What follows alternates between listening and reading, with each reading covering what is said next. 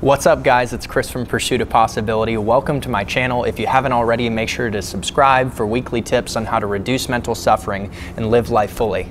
The purpose of today's video is very simple. It's to get you to rethink what productivity actually looks like. I've had a misconception my whole life that working hard all the time was going to get me the best results. But when you look at this diagram, these two diagrams, a picture is worth 1,000 words. It shows what I thought productivity looked like and what productivity actually looks like. The reality is that to be truly productive over time, we need to focus on habits that generate energy and well-being for ourselves so that we don't burn out. So sleeping, eating healthy, exercising, even taking time off, those are all critical elements in order to be productive and to show up powerfully in the moments that we do show up.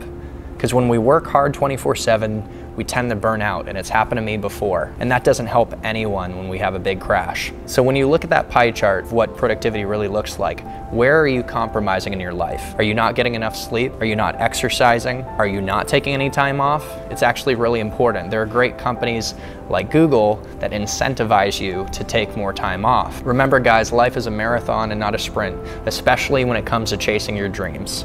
I hope this video and this diagram was helpful for you to put in perspective what productivity really looks like, and I hope you can apply it in your life to achieve huge results in the areas that matter most to you. Let me know your thoughts on productivity, any of your hacks, because you guys often share awesome ideas that I didn't think of. And guys, I will see you soon with another video. I want you to know I love y'all and you're worthy of your dreams. Cheers.